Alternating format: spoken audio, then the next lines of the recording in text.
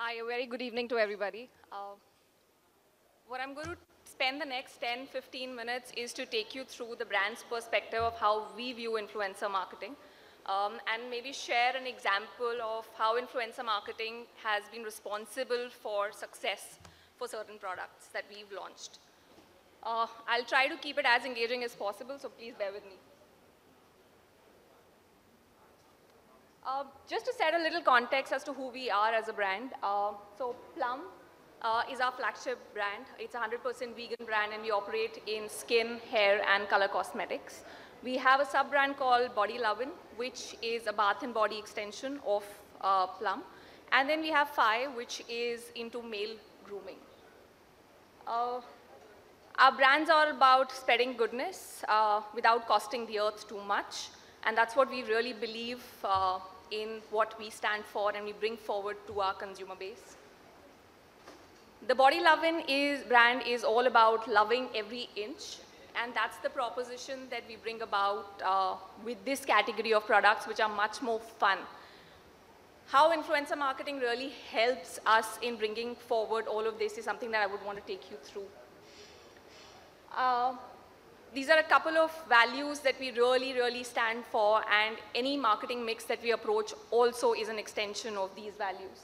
Of course, customer delight. When we approach influencer marketing, we first solve for what's in for the consumer rather than trying to do a hard sell about the product. And the previous panel also spoke very strongly about it. We let the influencers create content. We really don't compartmentalize it in very strong briefs. There's an overarching brief that is shared with the influencers, but we give them all the leeway because they understand their audience better. Of course, transparency when it comes to our products, when it comes to any communication, we do not hide anything. We are as black and white as it can get from an offering perspective. And that also helps us in building trust with the consumers. Of course, we are all about spreading goodness. So through our content strategy, we also bring about good to the planet. We are partners with 1% for the Planet, where 1% share of our sales goes every year towards WWF. In the past, we were associated with Saving the Snow Leopard. As of now, we are working with beach cleanup drives with WWF as well. Just a little context setting as to where we are, because I think this will give you a perspective of the strategy that then unfolds when it comes to influencer marketing. We are a multi-channel brand. We are amongst the top 5 skincare brands in different marketplaces. As far as our spread goes, we are in about 300 towns, in over 300 assisted outlets, more than 15,000 unassisted outlets. We already have exclusive outlets, which are 10 in number, and every month we are adding 1 or 2 more doors. So that's as far as the overall expanse of the brand really goes. Of course, we are present in all top retailers, whether online and offline. I think what are the challenges that one is facing, and I can say that with hand on heart for every brand and brand custodian that is there in this room today or outside, right? It's a very diverse consumer set that we are addressing. There is no one fixed solution that can serve the needs of every consumer. I think the linear funnel that really existed long time back, which was all about, top of funnel awareness, consideration, and purchase, doesn't really exist. I think it's morphed into more of a sphere where the consumer is bouncing within that sphere across all touch points, which makes the life even more harder for brands. Of course, constant change in consumer behavior, change in trends doesn't make our life any simpler at that.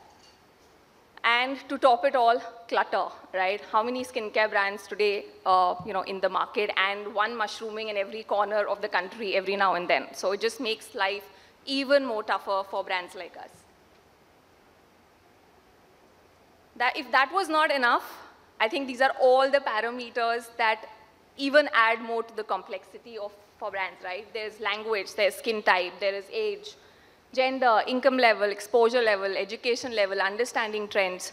I mean, I can go on and on. I'm sure we all collectively can add another 10, 15 to this, if not more. which brings to the point that there's not going to be a one set pattern that can work for every launch that you do, or even across categories. What works for skin as a category may not work for color cosmetics, may not work for hair, right? So you need to come and offer a distinct go-to market with each of these launches. So I'm just going to take you through one case study which we're really proud of. And today, the product that I'm showing you is the vitamin C serum. It is a #2 across all marketplaces. And this is one product which has been built on the back of influencer marketing. And just going to take you through how we kind of followed this entire journey through in the last 1 year of its launch. Of course, when you launch a product, you want people to know, right? But this is a more nuanced product. It's not like selling a face wash, which is a wash-off product, and you really don't need to hard sell it. When it comes to a serum category, there's more education that needs to be imparted to the consumer, hence solving what's in for them rather than trying to solve for the brand as such. And again, a category which needs to be built on credibility.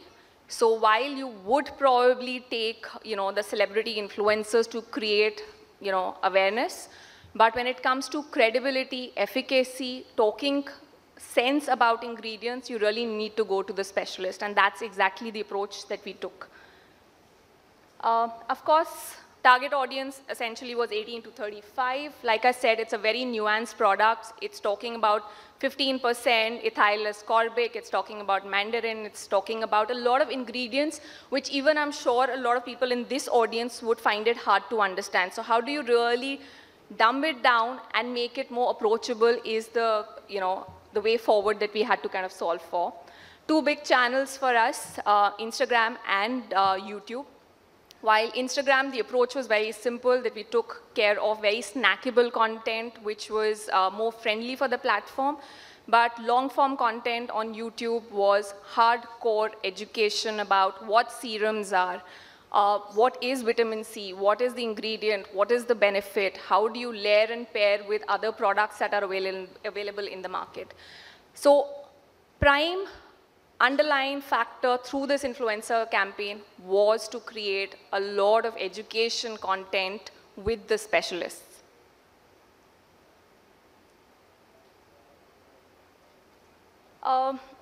Now, with any campaign that you're doing, you have to set aside what your key objective is and what the key communication parameter is going to be. Like I mentioned, we did not force fit, that these are the 5 things that every influencer really needs to talk about. What we gave them was the ingredient understanding. What we told them was that you need to concentrate on what the end benefit of this product is, which was glow in this case. And of course, we tried to keep a color appeal so that there is more resilience and then more brand recall with respect to this product. In terms of our content strategy, in terms of the format strategy rather, for Instagrams, we all know Reels really do well. We continue to do that. We also threw a lot of education carousel content through influencers. Video stories where we wanted to track and have attributable traffic through influencers. And of course, every brand wants to do all of this for business at the end of the day. But that was not the key objective, right? I think a lot of brands fail when they try to use influencer marketing as, or rather they keep sales as a KPI for influencer marketing. We at Plum do not promote that at all. Yes, if sales come, great. But the idea is not to take that as a primary KPI. That's always a secondary KPI when we approach influencer marketing. And YouTube, like I said, we talk about a lot of integrated videos and not standalone videos to drive further more credibility. We were absolutely fine when we were being compared to other products and other brands in the market. In terms of the overall mix, I think there are certain fundamentals that we really believe in and have consistently proven successful for us. One is long-term association with creative partners. I think it goes a long way in building credibility, and specifically when you're talking about a skin-first brand, right? I mean, to ask a consumer to put an active-based serum requires the influencer to be really highly credible and be looked upon, right? You're not just going to get anybody who can create content and has a follower base to be able to do that. So there is a very, very stringent shortlisting process that we follow. We have a great in-house team. Of course, we work with a lot of agencies as well. But the mandate for the team is to actually vet each and every influencer so that we understand the credible aspect of it. Of course, awareness and those metrics, their reach, followers, engagement, yes, those are hygiene. But beyond that, what kind of brands have they been associated with? What sort of content have they been able to create in this similar space? So a lot of checks and balances that we keep in mind before shortlisting any particular influencer. For this particular campaign, it was a great mix between macros and micros, and we did layer it up with about a 10% mix coming from celebrity influencers for instant eyeballs for this particular launch.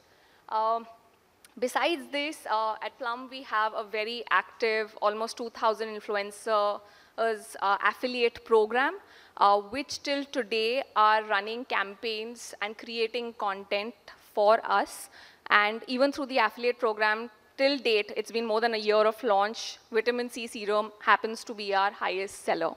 So I think one big learning is ongoing engagement, nurture the content creators, make them grow with you, and I think that's where there is a win-win situation for both the brand as well as the content creator. Of course, influencer marketing is never in isolation, so our entire social campaign, content, all reach and frequency-based campaigns had the similar messaging to reinforce what the key communication was. These are the kind of content pieces on education that we were initiating with a lot of content creators as well and on our social media handles, which is actually decoding and making life simpler. I mean, skin business in India is still evolving. Consumers are still evolving. There is no 100% understanding of what products are available. And I think if a brand can take the high ground of trying to educate and make life simpler, it goes a long way in generating and building customer loyalty. Just skimming through, like I said, we associated with a lot of celeb influencers to get more and more eyeballs and instant awareness and talkability around it. Other key influencers were mostly beauty influencers, going back to my couple of slides that I was talking about, where there's education leading to credibility, right? Because they have a loyal fan following. They swear by their recommendations, and that is exactly what we wanted to play along with. Of course, once this was done, we had a new brand ambassador on board, and what we then did was, did a complete SOV campaign with YouTube on top 100 beauty influencers, again, helping to further drive credibility and be seen at the right place, right? Because beauty content is being consumed on YouTube, so why not show and reinforce your advertising through these content influencers?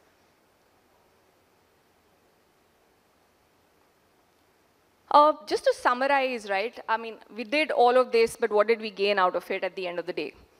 What we gained out from an Instagram perspective was a very healthy CPV of 0.47, which is great by any industry standards.